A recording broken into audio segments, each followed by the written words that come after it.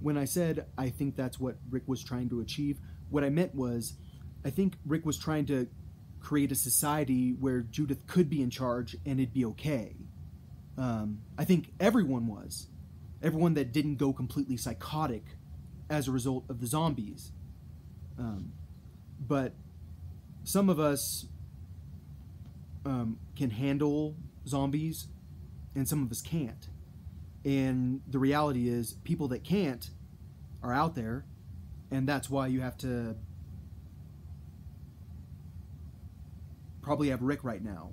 But Rick is trying to make it so that Judith can be in charge. Because Judith, no matter what you think, she's not completely screwed up in the head. I mean, she can handle the state of nature, and you need someone in charge that can handle the state of nature. But she also isn't Negan, and that's the reality of the whole situation. Negan was different, and so she treated. I mean, thank God Negan saw how psychotic this person was, but that's it.